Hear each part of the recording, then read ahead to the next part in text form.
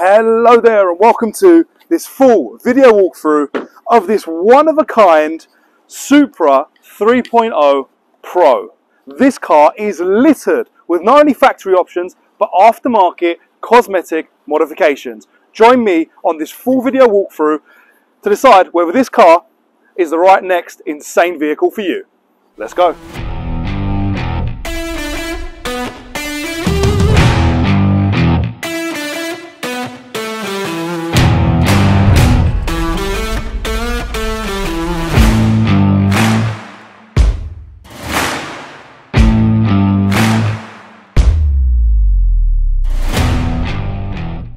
Let's start off with the obvious, the reason as to why you're all here.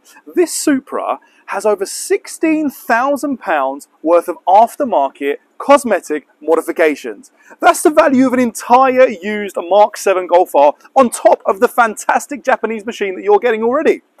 Now, before we get on to the huge list of mods, I just want to break you down some of the essentials. Number one, this vehicle under the bonnet has never been modified. It's had no stage remaps, it's had no hardware modifications underneath the bonnet. As well as that, the car is still within its full manufacturer warranty. If you continue to get it serviced, by the way, it's already had 2 services from Toyota. If you continue to have it serviced, it will have the full 10-year warranty finishing in 2030. A warranty from the manufacturer of a vehicle that looks like this. Insane. Anyway, let's go through the full list as to what modifications this car has. Custom carbon fiber bonnet, carbon fiber front splitter, carbon fiber front arches, carbon fiber wing mirrors, carbon fiber side skirts, rear carbon fiber canyards, rear muffler delete and custom exhaust from EMP Performance. Heritage spoiler, full carbon fibre with the ping wrap. Carbon fibre upper seat inserts. 12mm hub-centric spacers with a full geo setup by Swift Performance. And of course, this car has had a full body wrap by the world famous Yanamize. At AK Prestige, we have a brand reputation of selling honest vehicles. And with that, in every video walkthrough, we like to take you through the good, the bad, and the ugly, so you know exactly what you're going to be behind the wheel of every single day. Now, luckily on this Supra, it is what we would call a grade A1 condition. However, there are a couple of very light blemishes which are worth noting, as this is a used vehicle with nearly 20,000 miles. The first point is there are a couple of very light stone marks here on the lower grille area. However, you can forgive that for a car of this beauty. And as well as that, there is a very light blemish here in the wrap. Other than that, the wrap overall and the cosmetic condition of the car is perfect. And one point worth noting is that this car does come with spare vinyl, and you can take it back to Yanamize so that you can have that rewrapped if you would like to. Follow me inside the car so we can see what this thing has to offer. It's fair to say that from the outside, this vehicle truly is a showstopper. Anywhere you go, it will get attention. And that's really the point of this car. It is something beautiful and something to be shared. But once you get inside, it's when you start to remember that this thing is a purpose-built sports car. As soon as you sit in, you're cocooned. You feel like the car is ready to drive and drive fast with you. As well as that, it's a super controlled and comfortable environment. You do have the full electric seats, heated as well, and they are leather, perfect for all conditions. As well as that, although it is a very low roof, you do have these large cutout scoops so that if you're taller or if you're going on track and you're wearing a helmet, you've got the space for. And that's actually exactly what it was designed for people to wear helmets when they're going on track. Just before we actually get inside the car, one thing I've got to mention is that all of the sills were also wrapped as well. This is an optional extra and not something which many people do when they wrap their car, but all of the sills around the car, inside and out, have been wrapped. Now, let's make our way inside. As mentioned, super comfortable. It's easy to get the right position. And from here, I've got my lovely digital display and my heads-up display as well. There's so much information going on here. And the great thing about this car is that although it feels raw, it is filled with technology, including active adaptive cruise control, full wireless Apple CarPlay and wireless charging, tons of options when it comes to your sort of heating and cooling, dual zone climate control, etc. And the driving modes are something which is really worth talking about as well. You only have 2 different driving modes. You have standard or sport. However, the sport is customizable.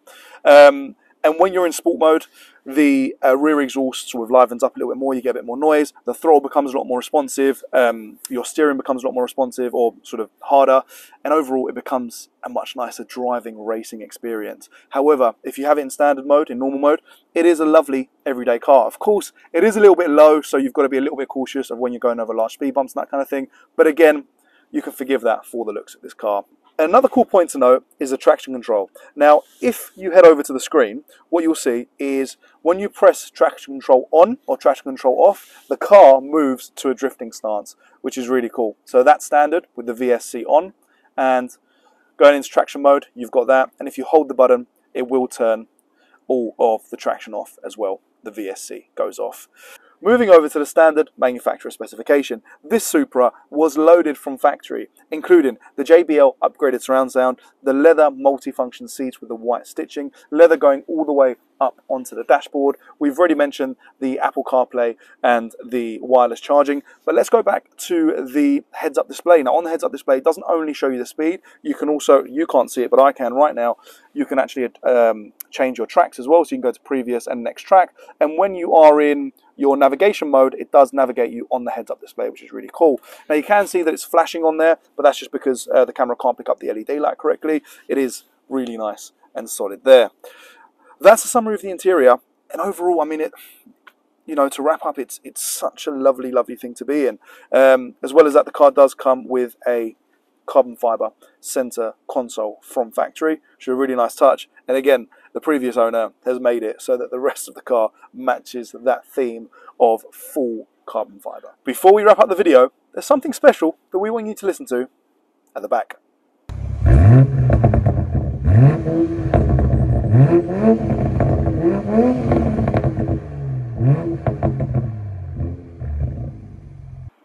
You would have noticed in that last clip that the car doesn't have a soft limiter, which is a really nice thing, especially in a modern car. Pretty much all German vehicles produced now have a soft limiter. You can be driving a £250,000 car and you cannot free rev it like that. So your Supra will sound better at a standstill than pretty much any Porsche or Lamborghini out there. As well as that, we decided that on this video, we're going to do something a little bit different and we're going to take you for a drive. So you can get to experience in this video what it's like. Let's go. The first point to note in this 2020 Supra is the ride quality. Now, this car does have dampers, so depending whether you're in normal or sport mode, you will feel a difference in the overall drive quality and sort of just how comfortable the ride is. Now, yes, this car isn't a, you know, super comfortable S-Class right now. However, it is more than comfortable for a sports car. In fact, it's fair to say that this is significantly more comfortable than something like a BMW M2 or even an M4. I'm really, really enjoying this ride right now. But again, it is worth noting this car is a sports car and it's meant to be driven as such. So just in a second, we will put this car in sports mode and see how it performs. At the moment, it's just a nice, comfortable drive with a lovely noise coming from the exhaust. The engine sounds fantastic. You do have intake noises as well coming from the car, so it really does feel like a JDM vehicle, and of course that is what it is. But anyway, we've got a bit of country road with no cars ahead of us, so let's put it in sport mode and see what this car has. So immediately, as soon as you put it in sports mode, it dropped from 6th gear to 4th gear. The front area here on the driver display changed. You know, it's sort of hovering at around 3k revs just as I'm driving. It's ready, it wants to go. Let's put our foot down, see what happens. Oh, immediately it dropped gear. It revs up really high to probably around 6.6, 6.7. Overall, really nice. Gears are very responsive. You can stick it into manual mode as well with the Tiptronic, and it is very quick. Yeah, it's lovely. And again, you've got that lovely sort of orchestra of intake noise, engine noise, and the exhaust note. All together, it creates a symphony. Really, really nice thing. As well as that, we do have on the infotainment, you've got your Apple CarPlay just working there. So let me know there's a speed camera up ahead. Very useful in a car like this, fair to say. Overall, really enjoying this thing. A couple other points worth noting is the JBL sounds really good when you're driving around as well. I feel like I'm in a good position. You know, I'm low to the ground, but it doesn't feel like I'm in something like a Porsche or Ferrari, which is weird because it is a similar height. You've got this giant front area in front of you, so you really do feel like you're towards the back of the car. It's very pointy as well because the front wheels are so far ahead of you when you're driving. It's sort of, the steering feels different to something like a standard hatchback or a saloon because of the dimensions of the car. You do feel like you're sort of more towards the back, which is a nice experience. Again, it feels like a race car.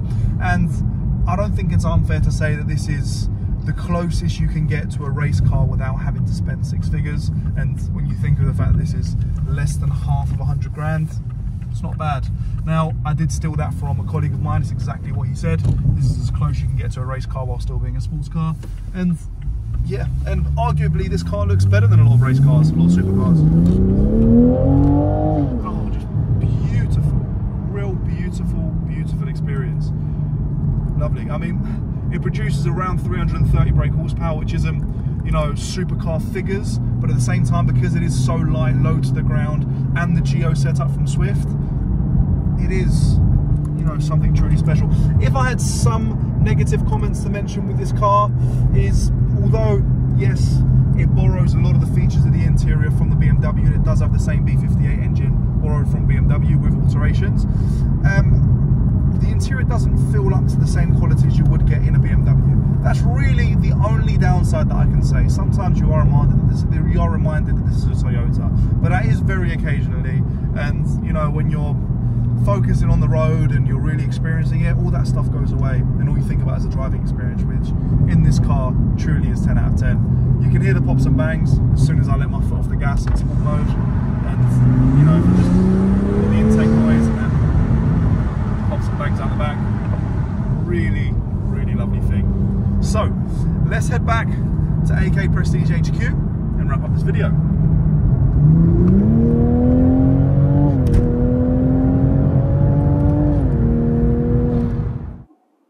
We really hope you've enjoyed this video, and if you are considering purchasing this vehicle or a vehicle like this, be sure to give us a call. Now, it is still possibly up for sale. I may be keeping it for myself because I absolutely love this thing.